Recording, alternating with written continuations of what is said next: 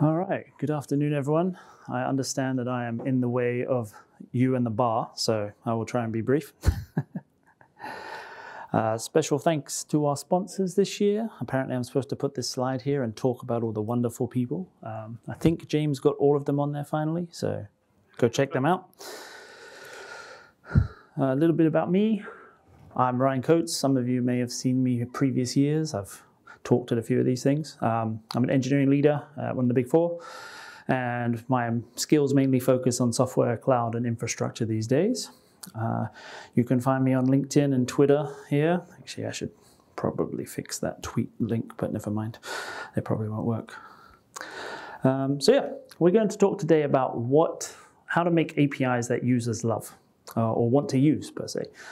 Anyone ever had to deal with an API they absolutely hated? Yeah, same.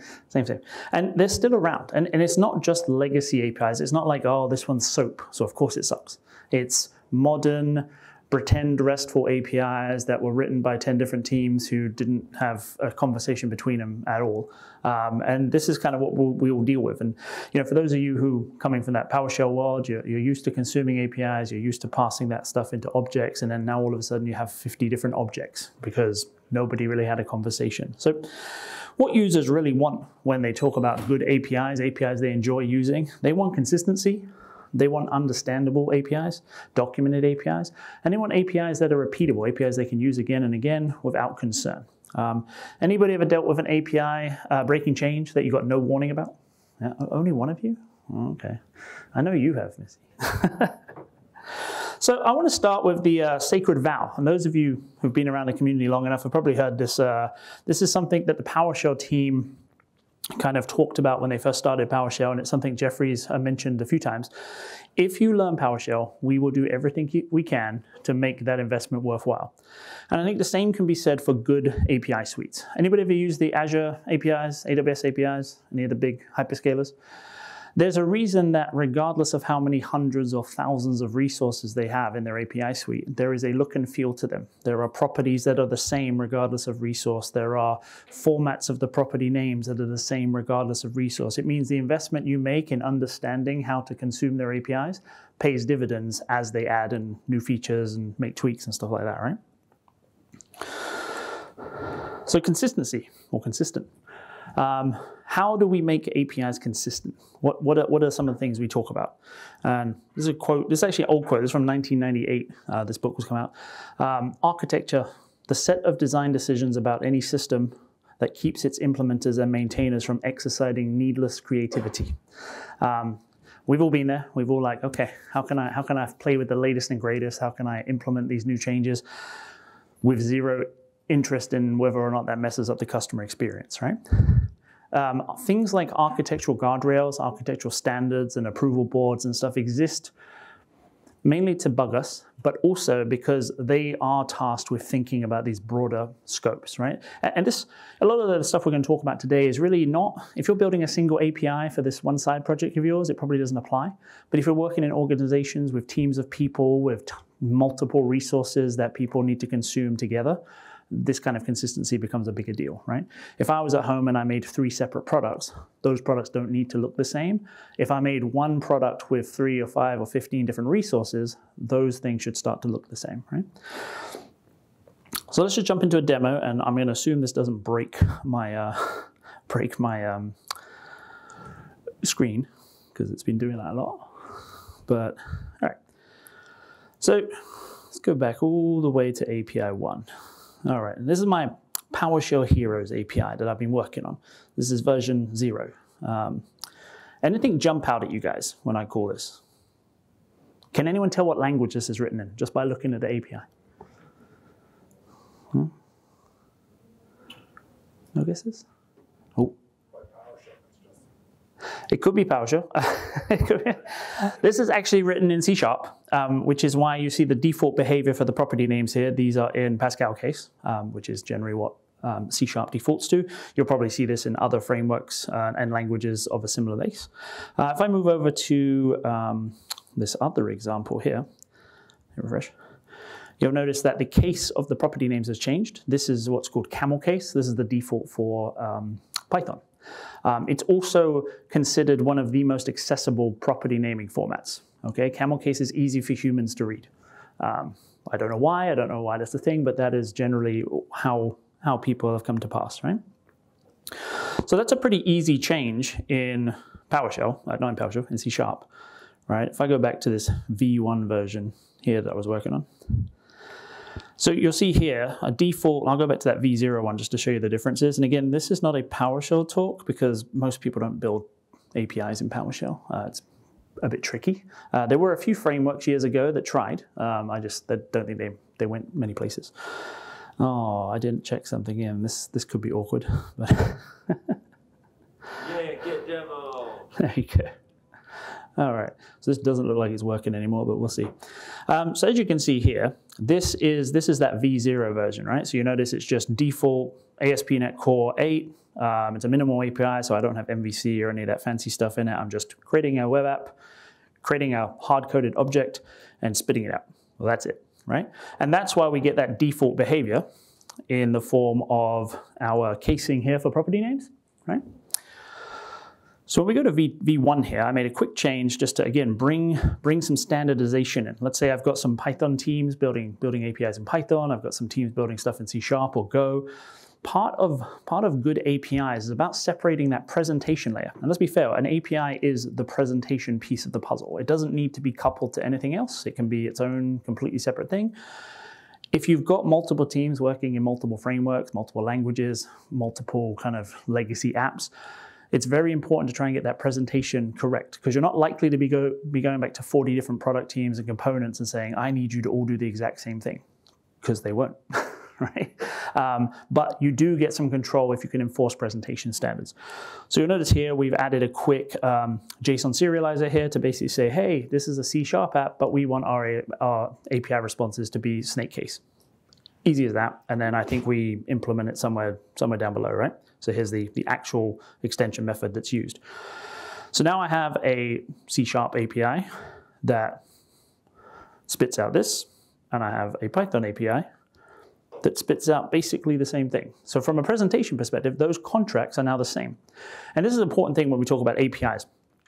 APIs are generally built as platforms for other people to build upon. I assume most of you guys have all used PowerShell to call APIs so that you can do other things with that data, right? Or manipulate things, right? You then have your own set of customers who rely on your work, even though you're relying on someone else's work, right? So, you know, APIs themselves, it's a kind of interesting space. You all saw the slides this morning where they talked about a big list of things, and API gateways was one of the ones that she called out. The API gateway market alone by 2030 is supposed to be worth like $54 billion. And you notice that was like one line out of 20, right? API gateways, APIs in general are increasing companies' ability to kind of generate revenue. I think the last stat I saw is a few years old, but companies with API landscapes that are for public consumption or paid consumption generally have about 12, 13% additional revenue year on year than companies who decided they weren't going to play in that space, right? And you've all seen this. Again, you've got a lot of APIs that we use for free. We've got APIs with software we buy, but there's also the API marketplaces out there that you pay to use. Anyone ever heard of Twilio? Yeah. So Twilio allows me to send SMS messages, emails, all kinds of things, and all I do is I pay per consumption. So, you know, if I send 10 text messages, I pay a few pennies. If I send 10,000 text messages, probably pay a few hundred. But either way, I don't have to deal with that infrastructure, blah, blah, blah, right? So let us go into the next demo. So this is kind of what we talk about property naming standardization, right? We want the same case. We want the same names, right? I could have had team one call this, you know, just Twitter instead of Twitter handle, right? I could have had somebody call, you know, use a different property name. But if you've got any kind of governance and control over the API landscape in your org, try and implement your standards here. Right? They're easier to win. You don't necessarily get in the developer's way. I'm not saying to the C# developers, you must store all the stuff in your database in snakecase, because that's a style, that's a divergence in style guidelines for most C# apps, right? So you want to make the changes you can here in the presentation layer. Let us go to, I'm actually going to skip 2, jump straight to 3. All right. So This is version 3 of the API. This is now introducing a concept called a response envelope. And those of you who use messaging systems like PubSub or Kafka or anything like that, you'll be familiar with this kind of envelope concept. But it's also used in APIs as well, right? So imagine in this example here, which I cannot make, there's so much of this screen is just dead space. I'm trying to make it bigger for you guys. So there's a lot of transaction information when I make a request to an API that has absolutely nothing to do with the resource. Now, some folks will put a lot of this metadata on the resource itself. It's not where it belongs, right? Things like the transaction information, that is metadata for the request. It's nothing to do with the resources I got back, right? Type, there's some argument there. You could put type on the resource. Same with version. But again, these are things that you kind of want to decouple from the resource itself. So we could put them here in this envelope, and then we have a data object. Anyone who's ever done any front-end dev will be fairly familiar with that data pattern. A lot of responses you get back to the front end have a data array or object that you can then crawl to get all the things you actually cared about. This is similar to how we use invoke REST request in PowerShell. Like the .content block has the actual response, and if you just looked at the return, you'd get all the other HTTP metadata that you didn't really care about, right? I'm assuming you're all familiar with get REST method, or get, what's the other one? Invoke web request. Yeah, that's one. So here we have two objects coming back here, and again, you've seen the pattern before here. Can anyone tell me, just from looking at this, whether I'm hitting a C# or a Python API? Can anyone tell me if I'm hitting a SQL database or a Mongo database? And that's the point, right? The fact is I spent a lot of time wiring all this up just so we could kind of go through these examples. There's about 8 different containers making all this demo as well, right? But the fact is, when abstracted properly and cleanly, you as a user don't know whether that is running in this database or this language or this language. And that abstraction is important because it allows you to refactor those applications as you go through, without running into any troubles, without breaking that contract with the user. Right? And that's the big pain point most of us have. It's like, oh, somebody broke my API. I've been using it for 3 years, and they didn't tell me about it. Right? They added a new field that they made mandatory. They changed the look and feel of something. They didn't tell anybody. Right? So that's where consistency comes in. Let's jump back to the slides quickly. We'll touch on more of that in a minute. Ooh, sorry. So I want to talk a little bit about REST. There are other API protocols, standards, architectural styles out there, things like GraphQL, gRPC, things like that. RESTful APIs have come around, I think it was Roy Fielding's dissertation in like 2001 or something. I could be getting the year wrong. He wrote his dissertation on the architecture of network software systems, and he introduced this concept of REST, okay? Who's familiar with the term? Anybody know what it actually means? No? Represent something state transfer. I can't say words. But it basically means using the protocol itself, HTTP in the most cases, to inform a lot of the decision making of the API. And that comes down to things that helps us with things like discoverability and things like that. We know that if we send a GET to this endpoint, I'm likely to get something in response. If I was to change that GET to a POST, would you assume you would get something back, or would you assume you were sending something? Right. So this here is a URL, and the reason it's in different colors is just to kind of highlight a few things. When we talk about API resources, we talk about URIs a lot, Uniform Resource Identifiers. And for those of you anyone use Azure here? You see the ID field in Azure is just a long line of / and GUIDs, right? That is a Uniform Resource Identifier.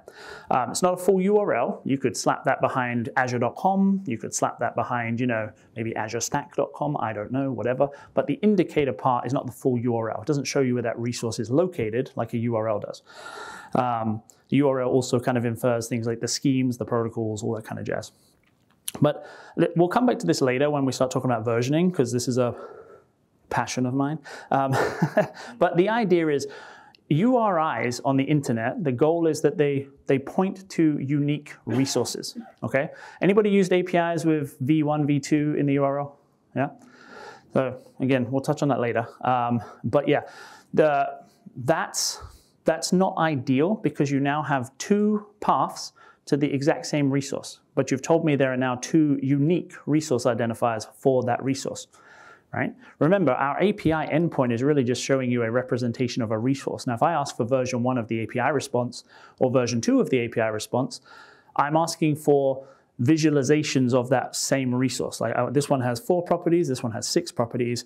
The resource I'm asking for is the same resource. So I really shouldn't change that URI piece of the program, right? And again, that comes back down to that kind of, consistency thing.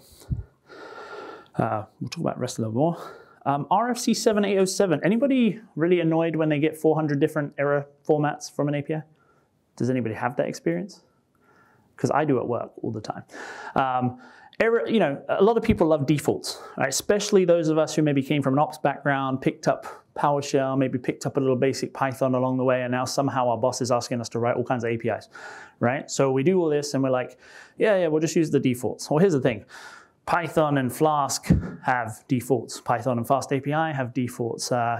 React has defaults. Vue has defaults. ASP.NET Core has defaults.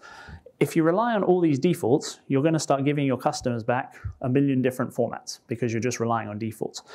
This is an industry standard. Well, it's not. This is a proposed RFC, if I recall correctly. 7807 problem messages for HTTP APIs. And it basically defines a format that errors should come back into the user, right? There are a few mandatory fields here. There are a bunch of optional fields. You can extend it by adding new fields. Again, there's a whole RFC on it. But again, it kind of means that as a consumer, I can assume that I'm going to get one type back, a type of RFC 7807 for an error message, regardless of where it comes from the system. That makes it very easy for me as a consumer to build around that API and consume it, because whether you built your piece in Go, you built your piece in Python, and you built your piece in C#, if you've all wrapped up, if you've all kind of abstracted that error message into the same type, then I only have to kind of consume one type and I'm good. And the reason we're talking about this a lot, and specifically about REST, is because protocols like gRPC and GraphQL and things like that, they assume a bit more of a tighter relation between the client and server, right? So if you were consuming an SDK that Microsoft put out, you wouldn't necessarily need to worry what their API looked like, because they're owning the front end and the back end, and you're just consuming that SDK. With REST APIs, HTTP APIs, we generally build those clients. Like we're the ones calling, the object, getting it, manipulating it, do what we need to, right? We're not necessarily relying on a third-party kind of client for us to consume, right? gRPC uses protobufers, which means there's a lot of coupling between the front end and the back end, which is why they can have that performance benefit and that binary encoding, which is super useful if performance is your thing. But it also means you are kind of at the mercy of the producer of the client for, change management and things like that. All right, so consistent, standard property names. We did kind of talked about that. Standard property formats, talked about that. Response envelope, again, there's not really a standard for what a response envelope looks like. Like, your mileage may vary. And again, they don't need to be super complicated. If I go back to the example here, you'll notice we didn't really kind of go down to the bottom or not. We have a data array, which includes our return data. Oh, hold on, I got to press escape or you're not going to see the screen. My bad. Right, so we have our data array here, which has our actual objects that we asked for, right? We also have an errors array and a messages array. So imagine if this was a paginated response. I asked for 2,000 objects and it was giving me 200 at a time, right? I might have the messages in here like total count 2,000. So I know how many times I need to paginate forward. These links here, we'll talk about this. This is kind of a concept called hate OAS, which we'll get into in a minute. Hypermedia. Let me get this right. Hypermedia as the engine of application state. Hate OAS, right? And this is kind of a core principle of REST. And it's about, has anybody ever used EC2 or Azure, and you've got, like, every time you look at the VM, there's a shutdown button and a start button and a reboot button. You notice how sometimes those buttons are grayed out. If the machine is running, you can't start it. If the machine is stopped, you can't stop it or reboot it. This is kind of how these links kind of work. When we respond with an object, if that object is in a certain state, we give you kind of things you can do with that object. But I'm not going to give you things you can't do to that object in its current state, right? This, again, is part of that kind of discoverability around APIs. If the API response just tells me all the things I can do to that object, that's great. I can just copy that and go do the needful, right? In this case, we're just populating this with the self, but obviously, we could have the next page, go to item 201 to 400 or whatever, go to item 401 to 600, and then the previous if that was a certain part of the pagination, right? Again, you'll notice this is in the envelope because these are related to the request, not to the object themselves. I might have links on the object that's like, hey, DM, right? And I can just click a button and it'll automatically open a DM to Justin or to Mike, right?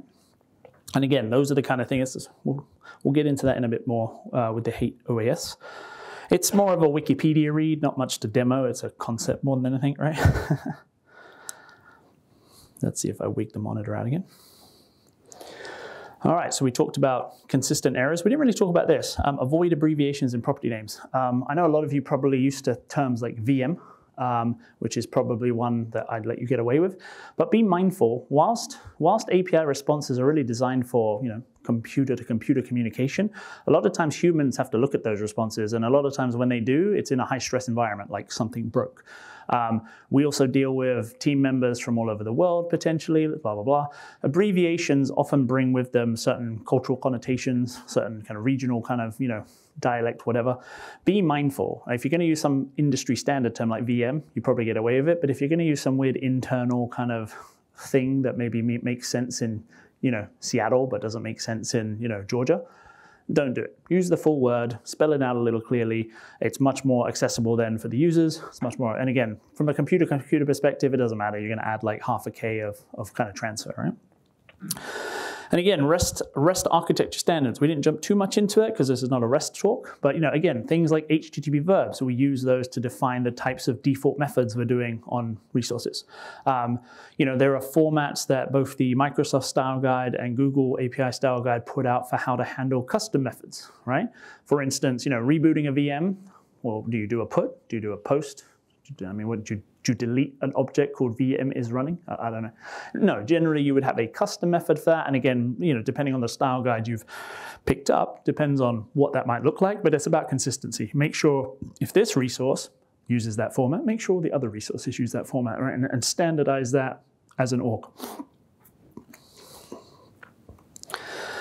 Understandable. API should be understandable. Again, a lot of good API stacks these days. We talked again about API gateways and things like that. A lot of these will do things like create documentation for you on the fly. API specifications are generally pretty self-documenting.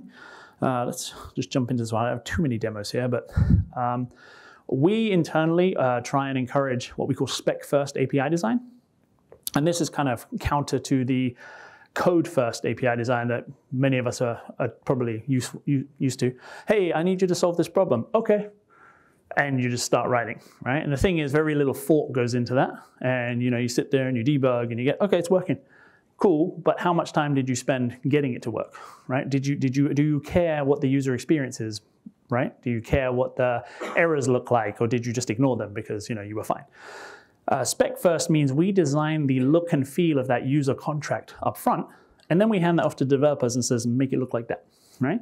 So if that C# example we had in version 0, where I had Pascal case, if my API spec gave a response body that had snake case in it, well, when I give it to my dev, well, they're going to know they're not meeting the spec if they just spit back Pascal case, right?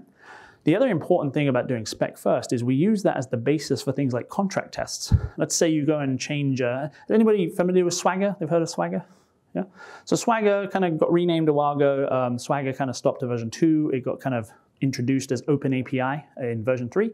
It is a kind of domain-specific language, so to speak, for defining APIs and what they look like, right? So it's I don't have a live demo for this. I'm just going to go to a website. Do I have it open? There we go. So this is Redoc.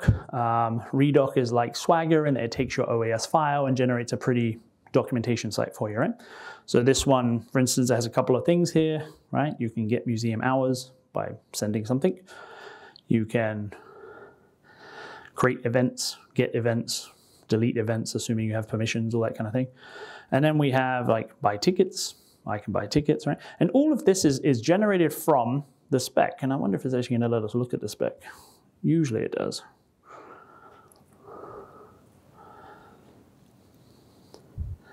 But I don't see a button for it. That's a shame. Maybe it's on the front page. Ah, well, never mind. But this is basically generated from a YAML or JSON file, and I'll show you a quick example over in Postman here. So this is, obviously, my API here is very boring. It does, in fact, not have a ton of stuff to do.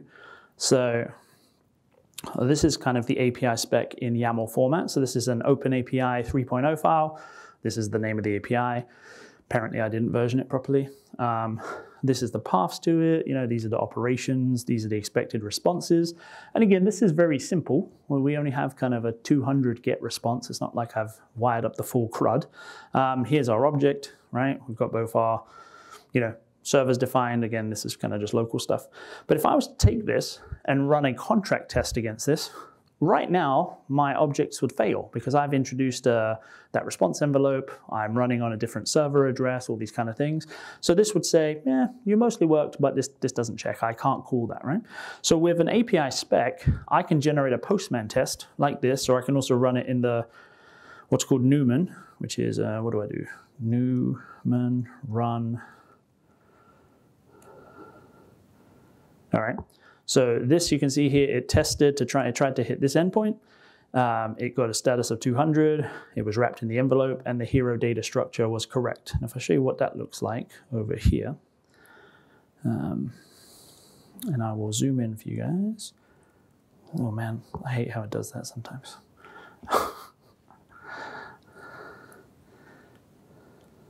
Come on, go full screen. There we go. All right, so this is what a Postman test looks like, right? So it's telling me, you know, I'm expecting a property called this. I'm expecting a property called this. I'm expecting, if I was to change, if I then returned back Pascal case, this test would fail, right? One of the things I like to do is go into this test and change the server address, which is here. All right, we're going to save that. We're going to then rerun it. Now, both of those tests passed, and yet in one of those examples, I'm hitting a Python API, running fast API, and in one of those examples, I'm hitting a C# ASP.NET Core API. The fact is, I didn't change the test. I just changed the endpoint I was pointing the test at. That means I can guarantee that the contract that both of those are serving is the same, right? And again, that's really important when you come to start refactoring stuff, or when you're looking for to catch breaking changes. A lot of times we really don't mean to introduce breaking changes.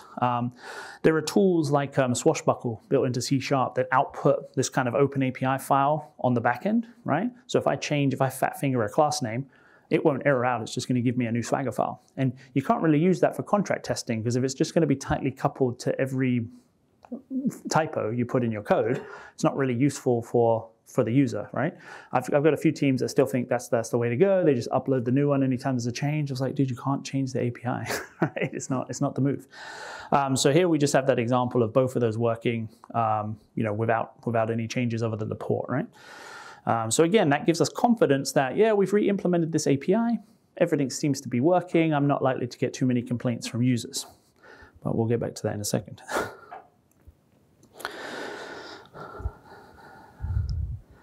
All right. Find my thing here. And then we've got repeatable. Ideally, we want API calls that we made yesterday to give us the same results tomorrow, right? So the first thing about generally REST APIs is we want them to be stateless.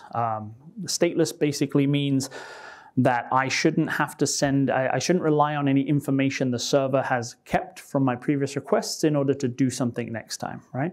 Also means if I send the same request tomorrow, I should either get the exact same results, or you should tell me that that object already exists. Now, for those of you who've done a lot of creations or posts with APIs, you kind of know what I'm talking about. Sometimes that'll just create 3 more objects if you send 4 API requests. Other times it'll say that object already exists.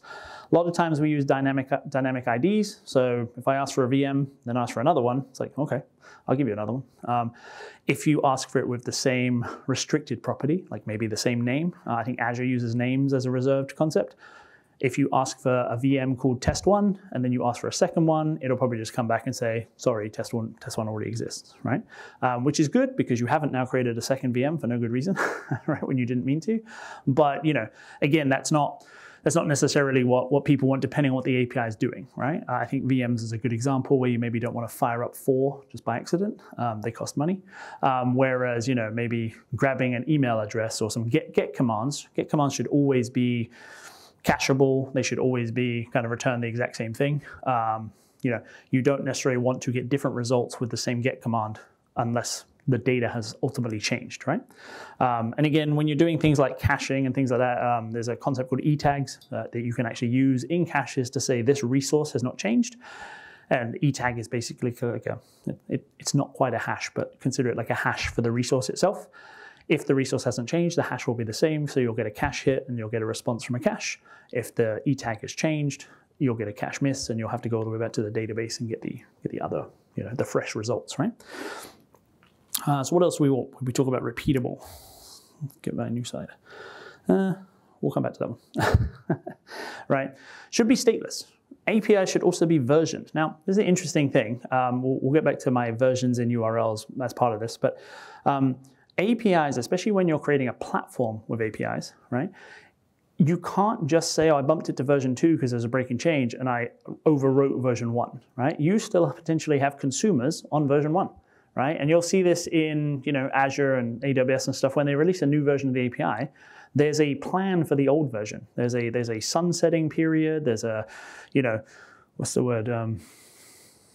It'll come to me in a minute when I don't need it. But there's, there you go. Someone all right. There's a deprecation. There's a life cycle process that says, maybe we support 3 previous versions. And so when I release a new version, the third version now drops into, its sunset window and it'll be gone in 6 months, right? For some products, that's, and again, this is very much a business decision, right? If I know that I still have 1,000 users on version 1, I mean, even if I've got 20, 30,000 users on vCurrent, it doesn't mean I want to get rid of the first one if I've still got 10,000 users. I've got to find a way to encourage them to get off of it. And a lot of that's through things like new features. Yeah, we don't add new features to version 1 anymore. We don't add security fixes to version 1 anymore. I'd say be careful with that kind of claim because, you're still on the hook for it, right? But you've got to kind of have that business strategy of how do I get those 10,000 users off of version 1 and move them onto version 3 or 4, whatever your life cycle period is. But you want to be mindful about it. You want to document it. You don't want to say, oh, version 3 came out. We're turning version 1 off in a week. A week? I plan my work quarterly. What do you mean a week? I don't have time to figure that out. And again, this is like I said, a bit more of a business decision. The people that own these APIs should understand their user base, should understand what version they're on. They should be kind of helping them from a success perspective move off of them if it's becoming mandatory. You saw today in the demo, hey, you run a PowerShell command and it's something that's going to be changed or deprecated. You get a big yellow warning about it. Why? Because we don't want you to still be using it by accident and say, oh, well, you never told me about it.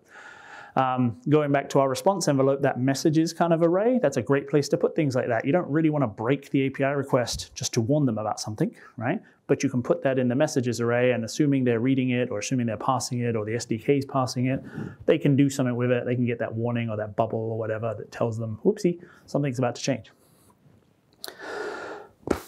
And yeah, we'll go back to Hiram's law here. With sufficient number of users of an API, it does not matter what you promise in the contract. All observable behaviors of your system will be depended on by somebody. And I'm sure you've all run into this. I use an example of like, hey, my API takes 3 seconds to get you a response. And we decided that wasn't acceptable. We're like, no, that's too slow. We're going to rewrite it in Go. It's going to be super fast. In-memory database. Now it returns half a second. Except for those users that really relied on that 3 seconds to do a bunch of other work before coming back. And now they've got themselves in a weird race condition. That's not ideal, but eventually if you have that many users, they will all find something stupid to do with your API and depend on, right? So even though you've got a written contract, that written contract doesn't say, this will take 3 seconds to reply, right? It just says, this is what you'll get when I reply, right? So again, be mindful of things like that. Let's see if we can throw up another demo. I will actually take you to the code here. And I'm cheating a little bit because I'm not using the same database for the Python and the C#. Press escape. That is a good point. Let me put the passwords in first and then I'll press escape.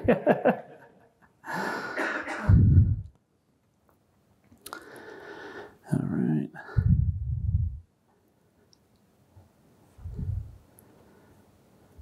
There we go. All right.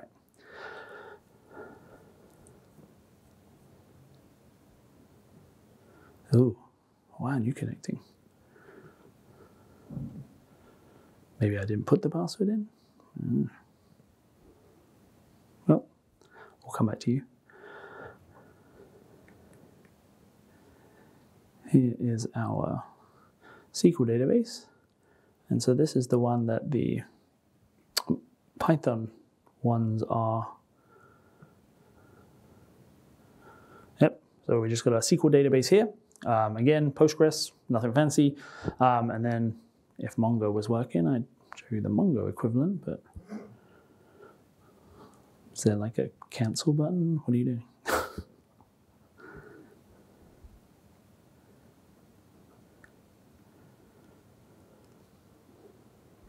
Ah, well, something had to go wrong in a demo. Let's try again.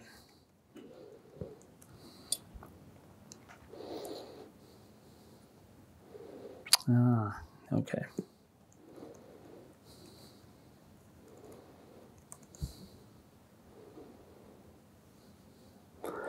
There we go. And here's our collection here. Where, you know, I kind of hard-coded the GUIDs here just so the demo kind of worked properly. But my point is, if you were to be migrating from one database technology to another, which is a fairly common thing when you start hitting scale limits or architectural limits, you know, you don't have to break anything with the user. Anybody know when the S3 API last had a breaking change? Anybody consume that one regularly? 2006. The S3 API has not had a breaking change since 2006.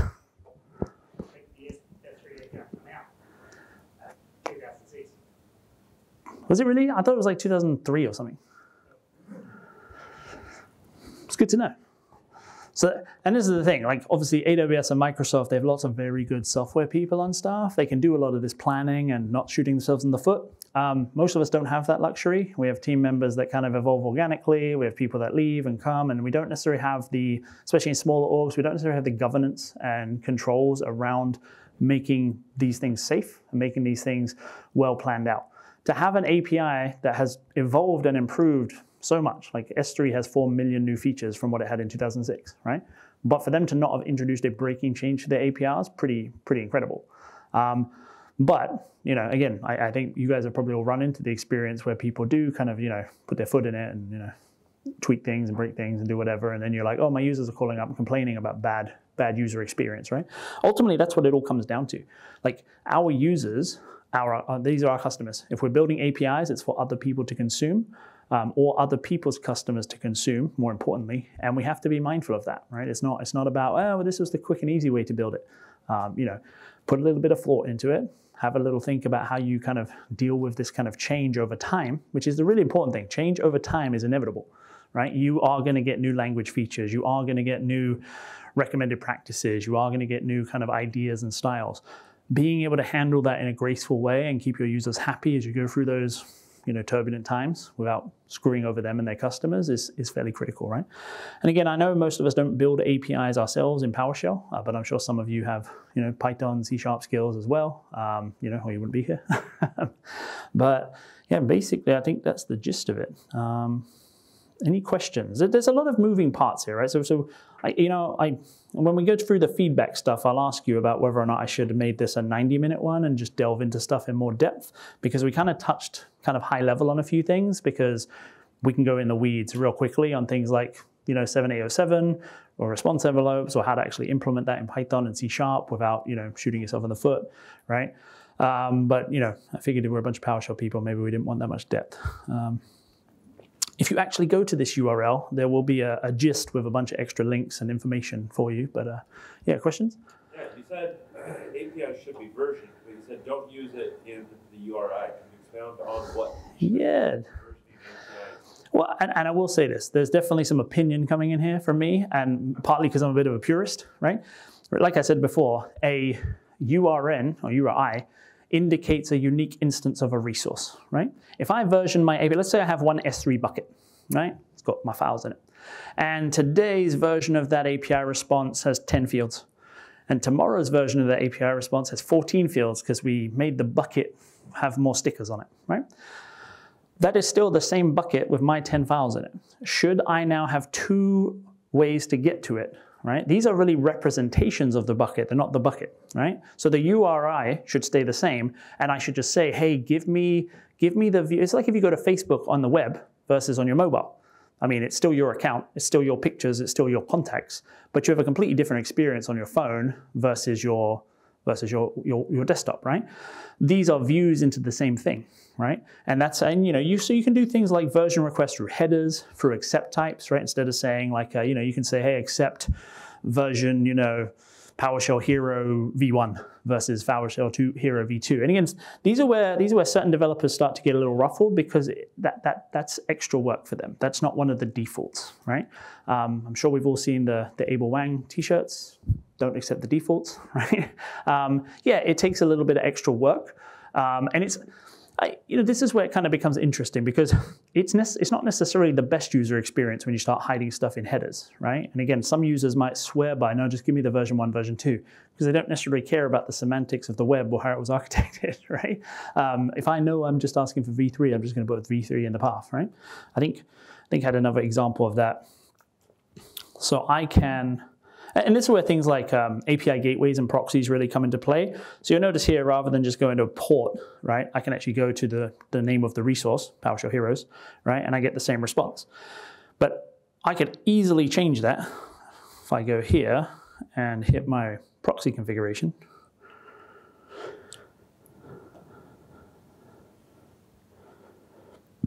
What if I wanted to go to v3? That might work. Or I might break everything.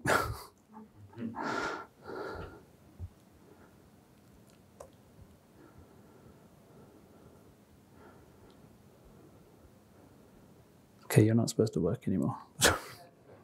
Yeah, you're not helping. Why are you both working? I don't get it. Do I have something else in my Docker Compose file that I didn't know about? Oh, yeah, I guess I do. Okay. I was trying to get them to load balance because I thought that I didn't have time to finish the traffic demo, and it's not a traffic talk.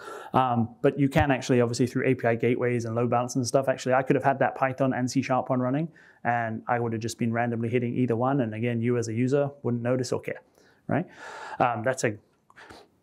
That's again, it's not something that's super common. If I want multi instances of my app, they're probably all the same app, just running in 10 places. I probably don't have a Python app and a Go app and a C# app, but this was a demo, so you do the fun stuff. Let's go back, fire that up again.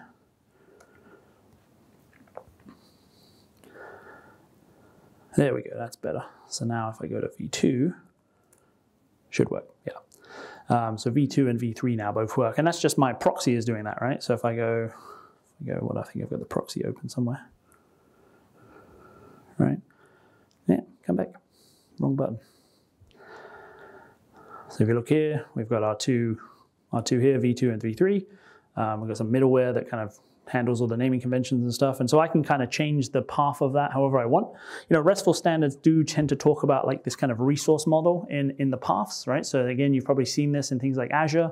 You'll go to tenant / tenant ID / subscriptions / subscription ID, and this is how you gradually get down to the sub resources, right, and things like that.